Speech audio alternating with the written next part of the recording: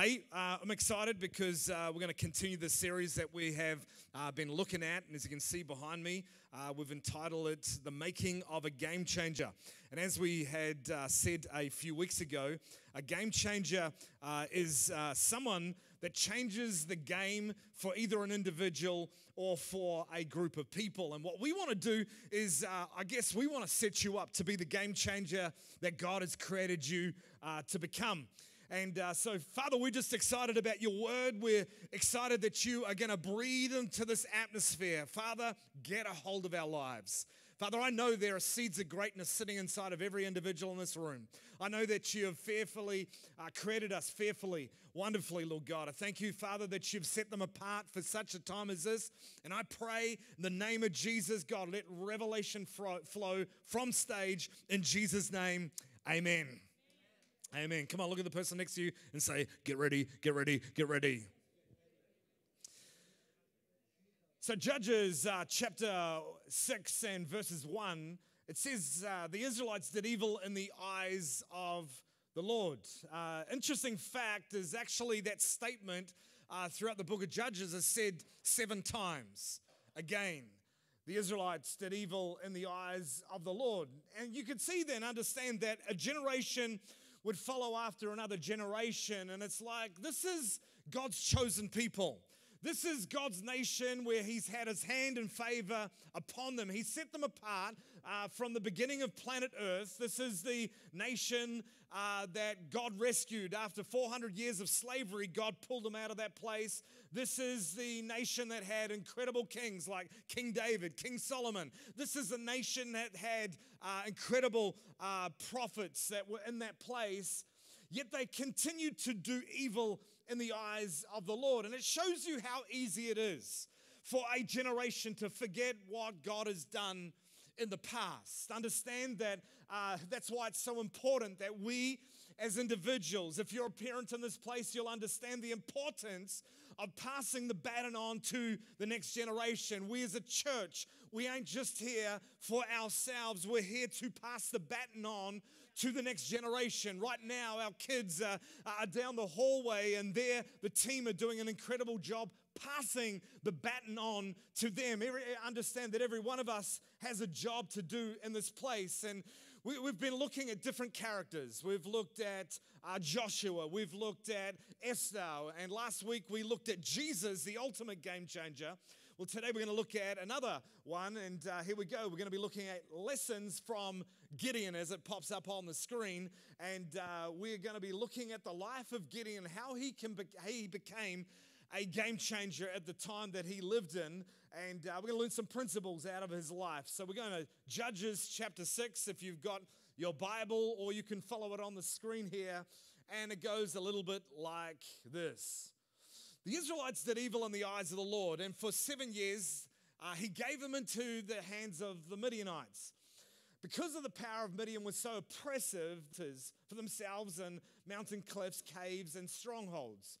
Whenever the Israelites planted their crops, the Midianites, the Ammonites, and all the other Mozibites and Marmites and Vegemites, and if you're not from this part of the other side of the planet, you won't understand what I'm talking about there. But you do understand that there are many ites that going on in that place. Let's carry on with this scripture because I'm mumbling, and let's carry on. Kerry, Robertson. They camped on the land and they ruined crops all the way from Gaza and did not spare a living thing for Israel, neither sheep, cattle, nor donkeys. And they came up with livestock in their tents like swarms of locusts. It was so impossible to count them or their camels. They invaded the land and ravaged it. Midian was so impoverished the Israelites that they cried out to the Lord for help.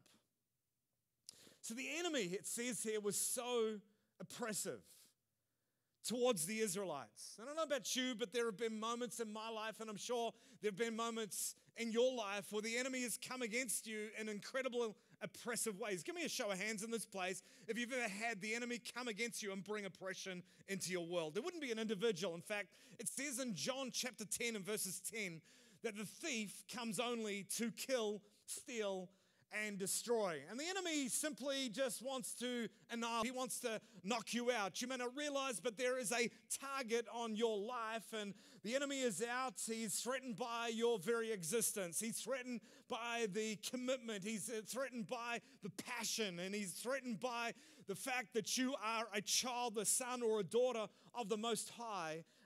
And here's the thing, is that every one of us are going to go through trials.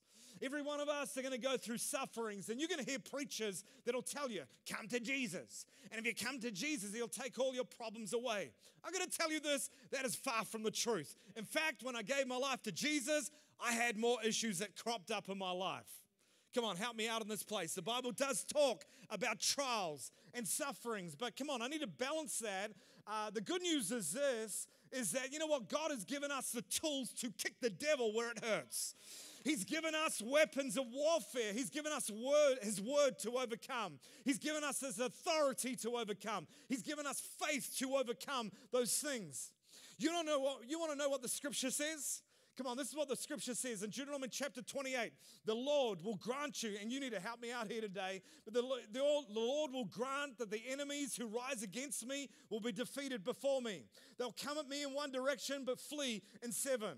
When the enemy comes in like a flood, he will raise up a banner. Philippians chapter 4:13, I can do all things through Christ who strengthens me. What was meant for my harm, God's going to turn it around for my good. 2 Timothy 1:7, for God has not given me a spirit of fear, but he's given me a spirit of power, love, and a sound mind.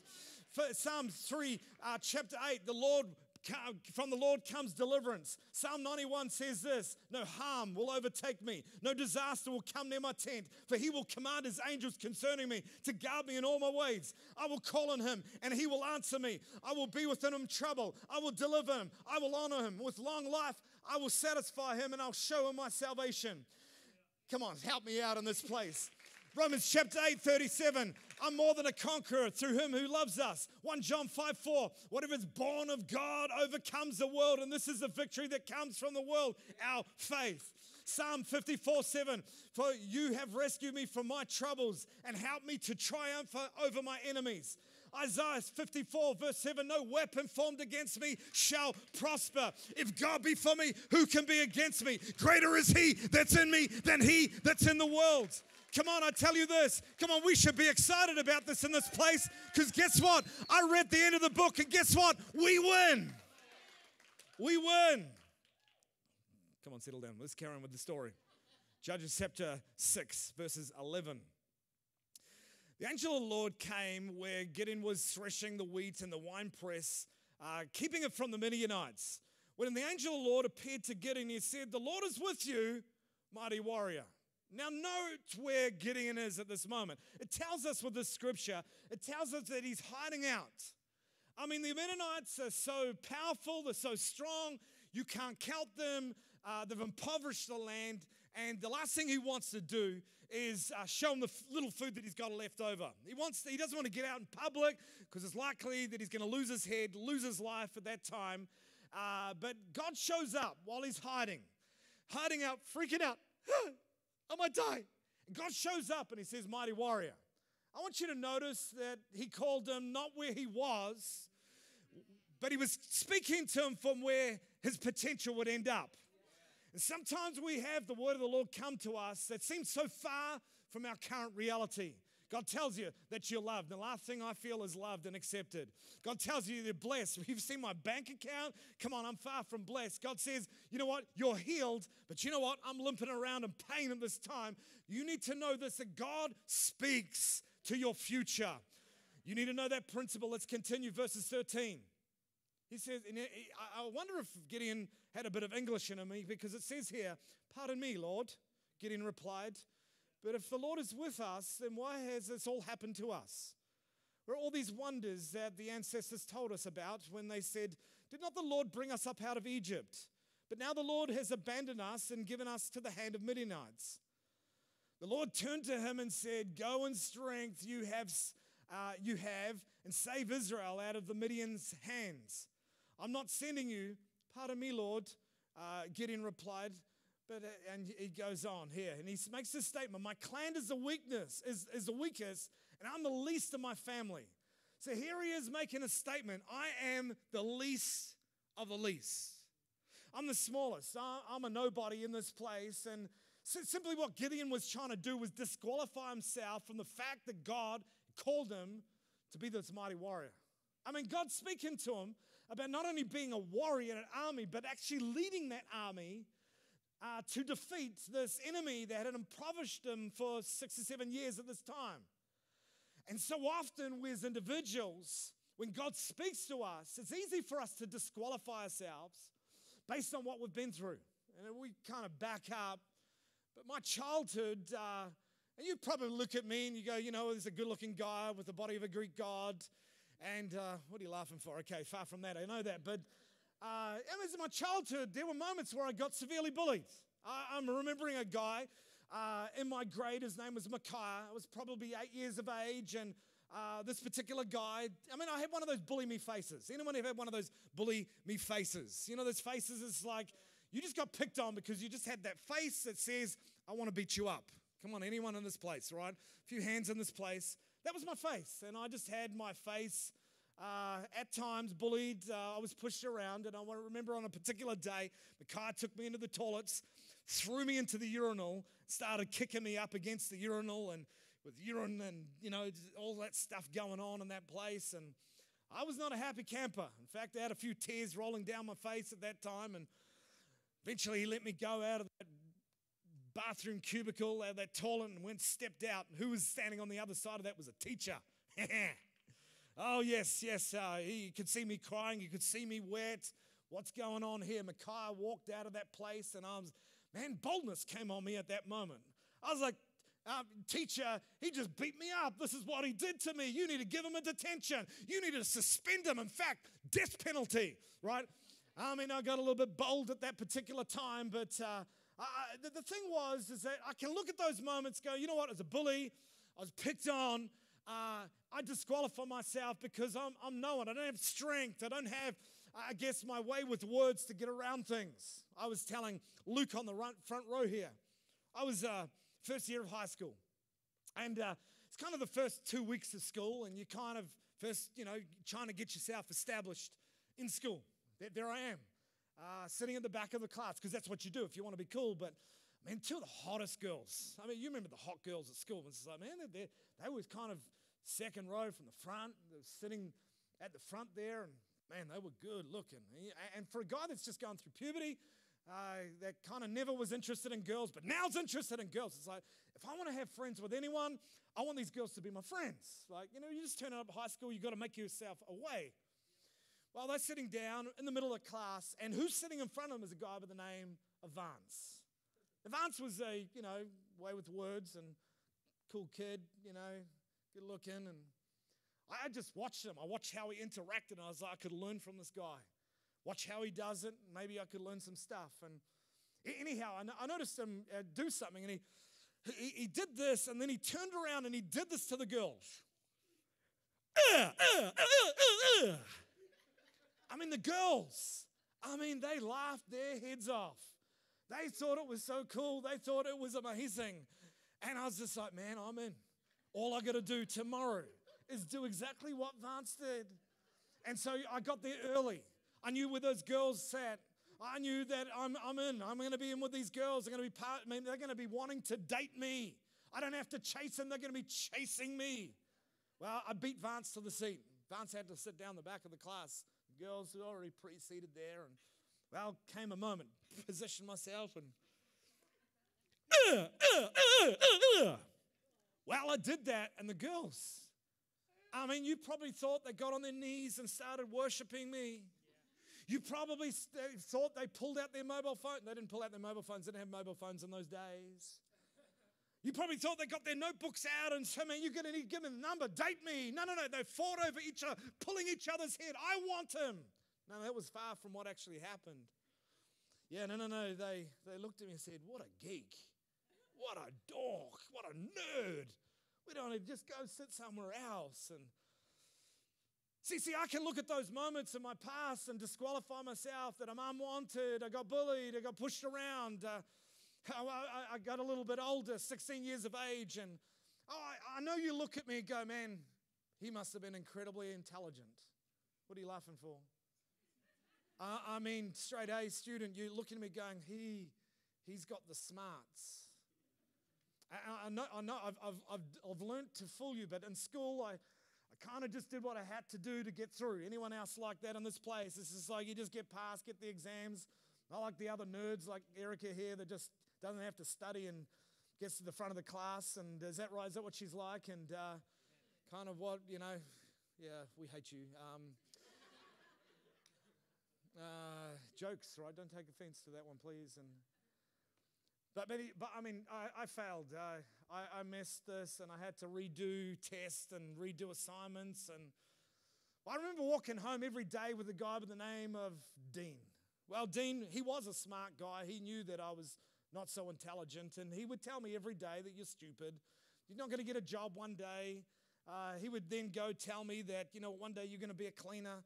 And you know what? You're not going to be able to get a job. So you're going to work for me cleaning my multi-million-dollar company, and I'm going to pay you $4 an hour. That's all you're going to be worth, $4 an hour. I mean, that's what he told me. And he said that to me day after day after day. And I'd look at my results, and I'd listen to what he had to say, and the rejection I was getting from here and there. I could easily disqualify myself from becoming what God had called me to become. And see, what we have in this situation is a moment where we have Gideon disqualifying himself from what God had called him to do. The Lord answered, I will be with you, and I will strike down all the Midianites and leave nothing alive. So today we're talking about lessons from Gideon. Are you ready for this? Number one, as it comes up on the screen, Gideon stopped believing lies and started to believe the truth of what God said about him. And if you want to be a game changer, the game changer that God's created you to become, you need to stop listening and believing the lies that the enemy has convinced you to believe. Because the enemy will tell you that you're fat. He'll tell you that you're ugly. He'll tell you that you're unloved, that you're unmarriable. He'll tell you that you'll fail, that you're going to lose money. He's going to tell you that you'll never become anything in life. And he will start saying those things time and time again. In fact, he'll start pointing out things in your life that may not be working the way it should be going. And he's going to go, look, I'm going to destroy you this way. I'm going to knock you out this way. And you can easily lean into those places and start listening and believing those lies. But if you want to be a game changer, can I say this? As it says on the screen there, stop believing the lies and start listening to the truth of what God has called and said about you.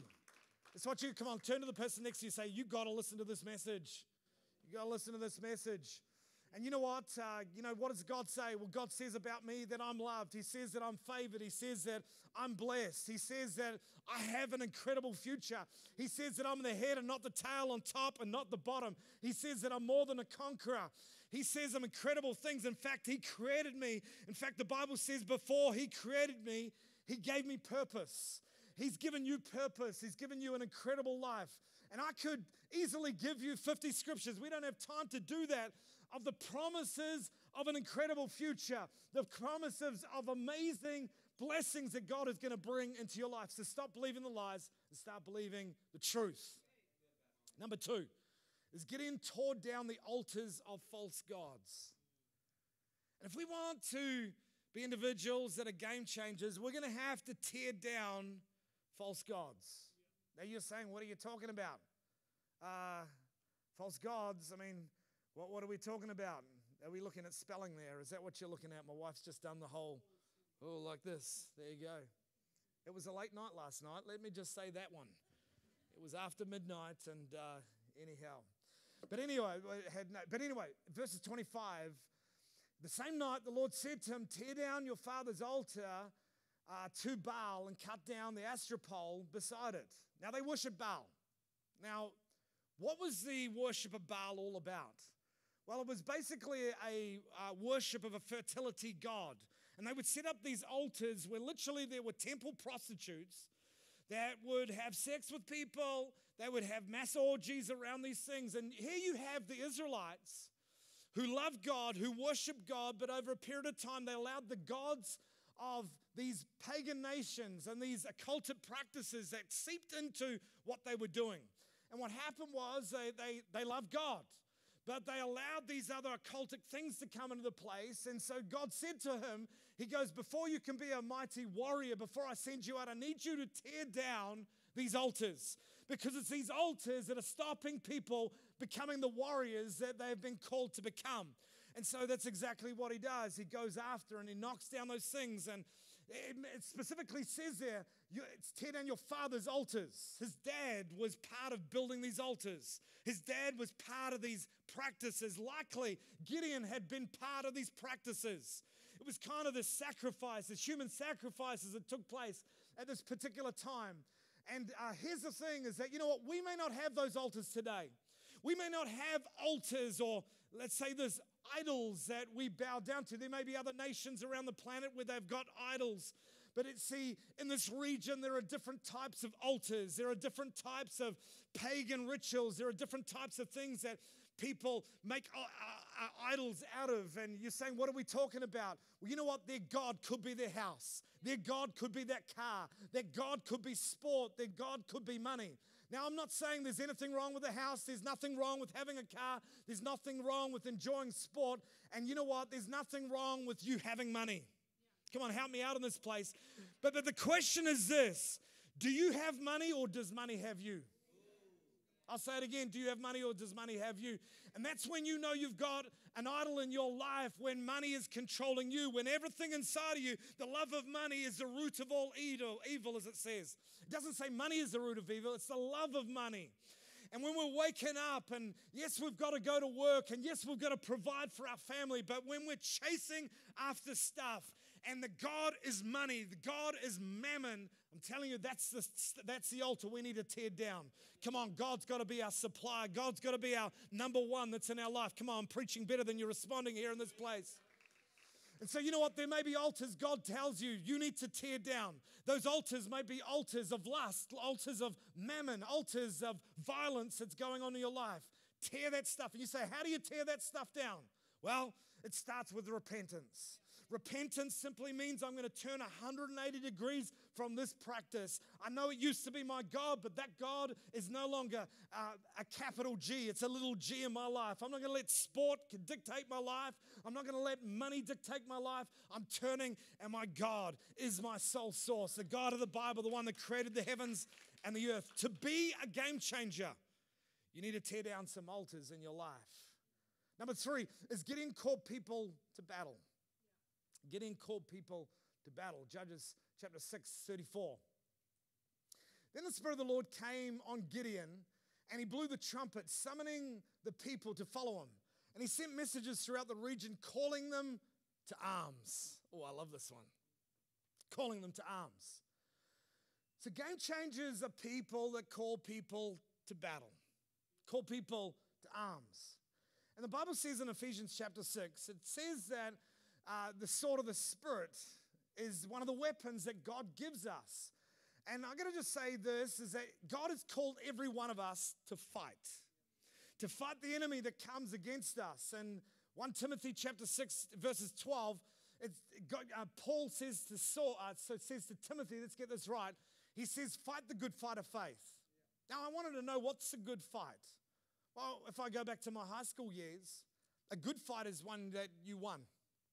If you lost the fight, you never wanted to talk about it. You never wanted to bring it up. You didn't want that shame in your life. But if you won the fight, that was a good fight, because we overcome. We beat them. It was the one that's worth talking about. And I just want to say this, that God's called us to fight the good fight. And that fight's not against flesh and blood. It's against principalities and powers and against rulers of darkness in this wicked world around about us. You say, well, how do I use this weapon called the sword of the Spirit? I'm glad you asked. Well, in prayer, you bring out scripture. In prayer, you declare. You tell the devil, back off, because greater is he that's in me than he that's in the world. You prophesy over your future with scripture. No. I don't care what my bank account says. I don't care what the paycheck says. God says that I will be abundantly blessed. The Bible says that daily God will load me with blessings. Come on, you hear me? I'm telling you this, no matter what the enemy brings, come on, fight that devil, fight that enemy with scripture. Come on, if you believe it, put your hands together. So men, I'm telling you, I'm calling you to arms. Men, I'm telling you to stand on behalf of your family. Fight for your family. Women and parents, I'm calling you to stand and fight for the people around about you. And I'm actually calling every single one of you in this place to arms, to fight the good fight so that the church can become all it's been called to become. Come on, Jesus, what did he say? I'll build the church and the gates of hell will not prevail against it. And when an army, the army of God raises up, knowing how to pray and confess scripture and tell the devil how to back off. Devil, you have no hold or authority on any person in this house. Game Changer Church, take your hands off these people in Jesus' name.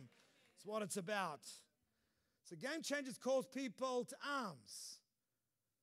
And we as individuals, I'm calling you to arms, but there's going to come moments where you're going to call others to arms. Because I've discovered this in my parenting. There are some fights that I needed to fight on behalf of my kids. But there comes an age where I've actually got to let them fight. I can't let someone on the front row here in her early 20s fight every battle through me. She's actually got to take up the sword of the Spirit herself and fight those battles for herself, because there'll come a day where Daddy ain't there. Daddy ain't around them. And see, that's what discipleship's about. They may not be your flesh and blood. They may be disciples around about you. They're not going to be with you 24/7. They're not going to be with you every day of the week. But come on, you need to equip them with arms to take up the sword of the Spirit, teach them how to pray, teach them how to confess, teach them how to knock that devil down. But I want you to have a look here, because Gideon gathered an army of 32,000 men. It's pretty impressive, right? So let's have a look here. Judges chapter 7, 23. If I could have some music, that would be amazing. It says this: the Lord said to Gideon, you have too many men. I cannot deliver Midian into their hands, or Israel will boast against me.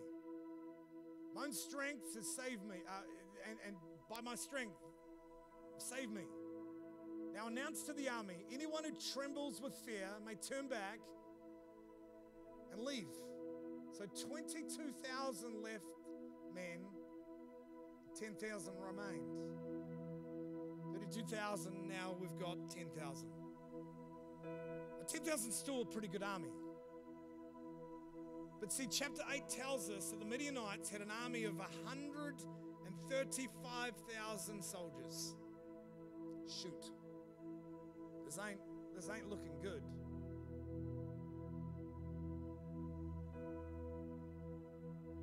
Let's have a look at point 4. Be a game changer. Gideon selected men that kept their eyes on vision instead of their current needs. Read that. Gideon selected men that kept their eyes on the vision instead of their current needs. Let's have a look at this. Judges 7, verses 4. The Lord said to Gideon, there are still too many men. Take them down to the water, and I will thin them out for you there. And if I say this one shall go with you, then he shall go. But if I say that one is not to go, then he shall not go. So the Gideon took the men down to the water. There the Lord told him, separate those who lap the water with their tongues as a dog laps from those who kneel down and drink. 300 of them drank from cupped hands, lapping like dogs. All the rest got down on their knees to drink. The Lord said to Gideon, with the 300 men that lapped, I will save you and give the Midianites into your hands. Let all the others go home. So Gideon sent the rest of the Israelites home, but he kept 300 who took over the provisions and the trumpets of others. Now there's 135 Midianites, 300 of Gideon's men.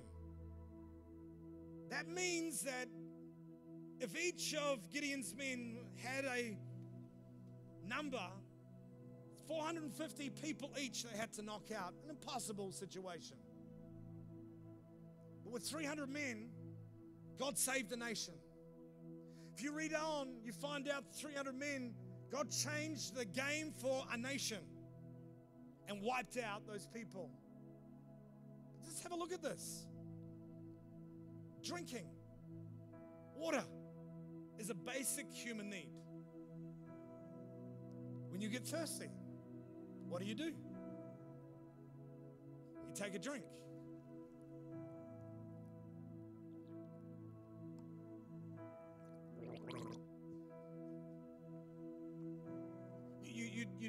It's a basic, see, we've got these basic human needs: food, water, shelter, clothing. Another basic human need is to be loved. God created us for us to be loved and to give love. So we need food to survive. We need clothes to keep warm. We need a house to live in.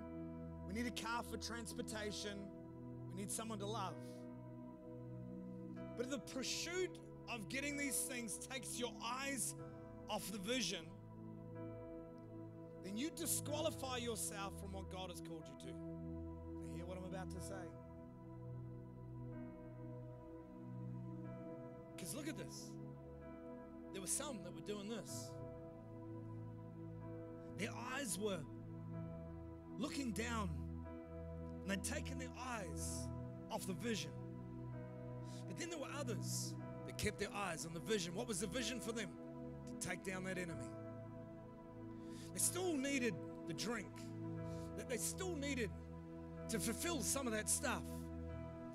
But they needed to keep their eyes on vision. God has called every one of us to an incredible future. But it's very easy for us in the pursuit of finding someone to love, that I take my eyes off God. In the pursuit of getting that house, I take my eyes off God. We disqualify ourselves. So you say, well, what's the vision? The number one vision for every single one of you in this place is your relationship with God. That is a vision for every one of us to become mature believers, to grow in the things of God. Number two, you've got a personal calling. God has called you to do something significant on planet Earth. For some of you, it's to be the most amazing mum on planet Earth. For some of you, it's to be the most amazing business person that you can be. For some of you, it's to preach the good news. For some of you in this place, to be an incredible discipler. God has called you for such a time as this. We've also been called to reach the lost. We've also been called to disciple the next generation. But while we do all these things, we've got to make sure that we keep the eyes on the prize, rather letting the needs take us away. Hear me. But you read on, you find out that 300 supernaturally knock out an army of 135,000 people. How good would it have been to be 1 in 300? Hang on a sec. Kind of reminds me of something that was talked about a few weeks ago. Something that I dropped a few weeks ago. The vision that I laid a few weeks ago. What was the vision? What's the 1 in 300 vision? To raise up 300 people that would disciple 10 people. See, we're all called to do something significant. And sometimes we wonder, can God do anything with just such a small amount? Come on, we're living in a region where there are literally tens of thousands, hundreds of thousands, millions of people that live in the surrounding areas around about us. What could a few people do? It's amazing when we partner with God. The question that comes up on the screen. Pop the next thing up on the screen. Imagine being 1 in 300. With every eye closed across this place. Like Gideon, you are called to be a game changer. Like Gideon, you are called to change the course of history. Whether it's for an individual or for a group of people. I'll make it really clear, you are called to change the game for your family. To change the game for your marriage. Imagine what it'd be like to be 1 in 300. To be part of a team here at Game Changer Church that says, you know what, I want to do my part in discipling another generation of people. I want to take the baton that's been placed in my hands. I want to pass it on to the next generation. Imagine being 1 in 300. Over the last few weeks, I've hit this home so many times. Because as you heard beforehand, we're about to launch Connect groups. For some of us in this place, we're going to start out being a disciple. We should all be disciples no matter what age we are. But some of us are called to be disciplers. Some of us in this room are called to come alongside another Connect group leader, support them in what they're doing. God has called us to be 1 in 300. My question for you, will you be 1 in 300? Now may not be the time. But at some point in your future, God's going to say, hey, it's your time. I want you to pass. It's been put in your hands to another group of people. Father, breathe on every individual. Drop a desire, Father, to make a difference in the lives of people around about us. There are incredible gifts and talents, knowledge, passions that sits in the hearts of every individual in this room. It's amazing, God. It's amazing as I look across these incredible people, oh God, the significance of the callings on people's lives. But God, let us not be selfish. What you've given us, Father, help us pass it on. In Jesus' name. In Jesus' name. With every eye closed in this place, why don't we just all stand across this room? Why don't we just lift our hands in front of us? Thank you, Father. Father, we surrender to your purpose, plans. Jesus, come, oh God. Come, oh God.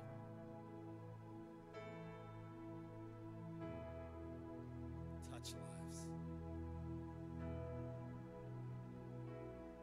Significance stamped on every heart. In Jesus' name.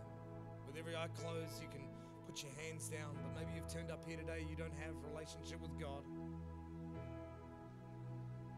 On the count of 3, when I get to 3, if you're in this room and you don't have a relationship with God, you say, Pastor, would you include me in a prayer? I want to get my life right with God. Would you lift your hands? Whether you've never done it before, maybe you're backslidden, maybe you're just not living 100% for Him. Today you're responding. I want to get my life right with you. Here we go. 1, be bold. 2, don't remember the person left and right of you. Here we go. 3, lift your hands if that's you. Thank you, Jesus. Thank you, Jesus. Thank you, Jesus. Say these words after me. Dear Heavenly Father. Come on, everyone out loud. Dear Heavenly Father, I ask that you forgive me of all my sin. Jesus, come into my life. I want to follow you from this point forward. In Jesus' name, amen. Amen. Come on, let's give God a hand in the place here. Incredible.